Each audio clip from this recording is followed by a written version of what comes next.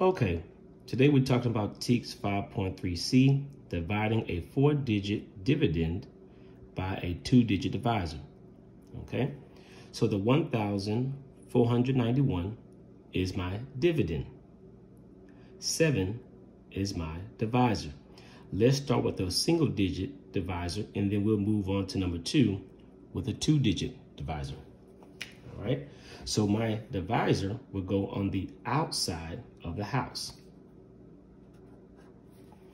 Inside the house will be my dividend, 1,491.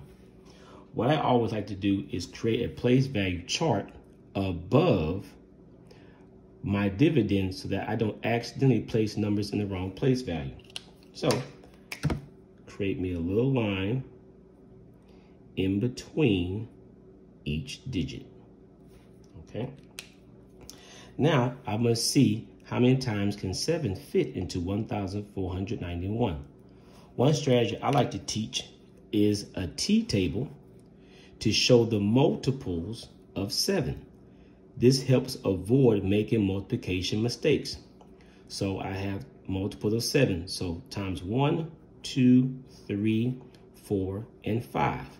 7 times 1, 7. 7 times 2, or 7 plus 7, is 14. 7 times 3, or 7 3 times, is 21. 7 times 4 is 28. 7 times 5, 35. If you noticed, I'm just skip counting by 7s. You can go further down if you would like, but let's just stop at 5 for right now. And if we need bigger numbers, we can keep going.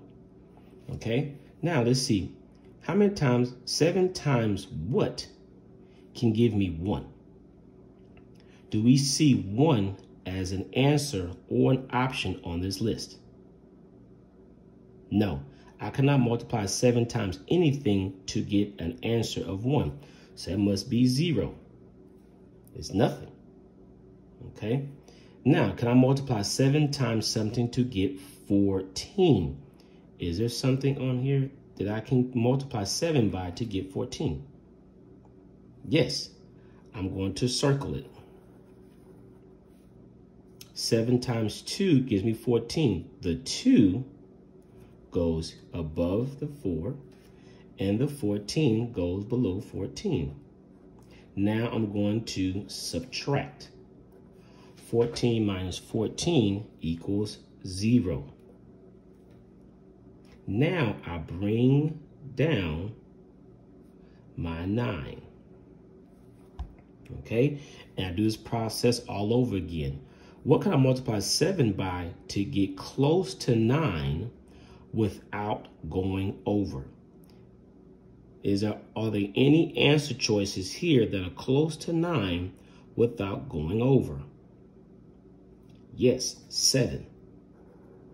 I circle this again. 1 goes above the 9. The 7 goes below the 9 here. And I subtract again. 9 minus 7 equals 2. Then I bring down my 1. All right. Can I multiply 7 times something to get 21?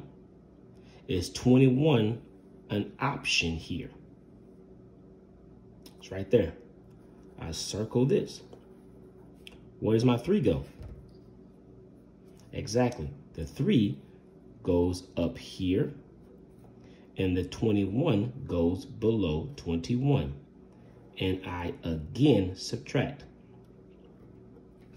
Okay? That means 1,491 divided by 7 equals 213. And this is my answer. Let's try number 2. 1,716 divided by 13. Okay, 13 is my divisor. So 13 goes outside the house.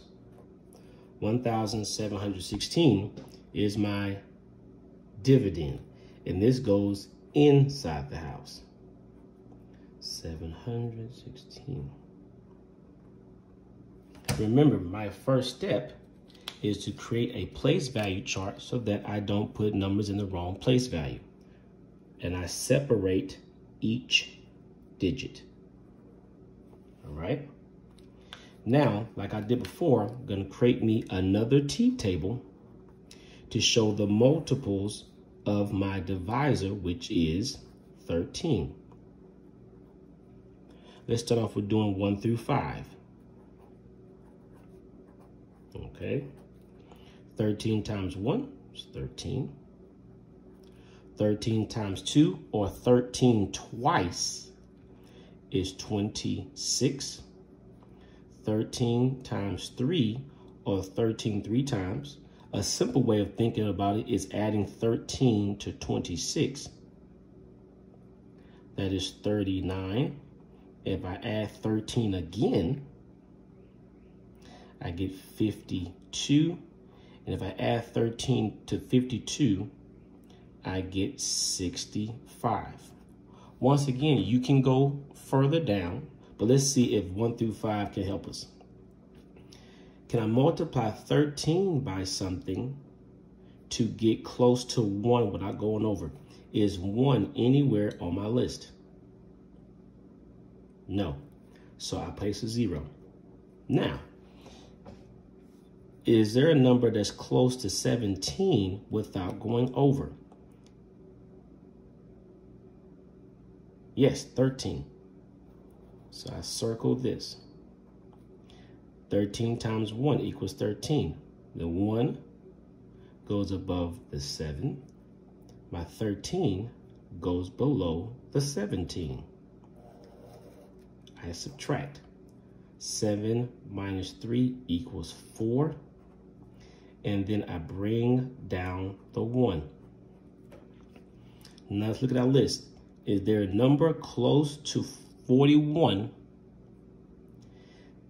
that will not go over? It's the closest to 41, but will not go over 41. 39. Notice, guys, I keep circling both numbers. I'm not circling just 39. I'm circling both numbers. The 3 goes above the 1. The 39 goes below 41. Subtract. I cannot take 9 from 1, so I must regroup. The 4 turns to 3, and the 1 turns to 11. 11 minus 9 equals 2. We know 3 minus 3 equals 0. And again, I bring down my number. Can I get to 26? I sure can, right here. My 2 goes here. My 26 goes below the other 26, and we subtract, and now we have 0. That means that 1,716 divided by 13 equals 132.